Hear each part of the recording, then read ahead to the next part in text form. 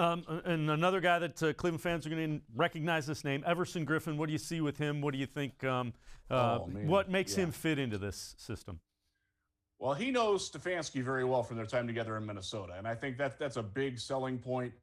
He's kind of bounced around a little bit, hasn't necessarily found his home, but if you're looking for a guy who can just line up 30 to 35 snaps a game and go get the passer, there might not be a better one on the market, Ingram included. He's so effective at rushing. He can crash inside. He can take the edge if you need it.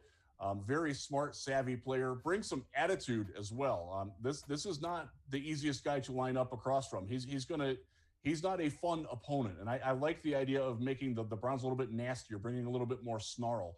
Everson Griffen would certainly do that, even at his advanced age.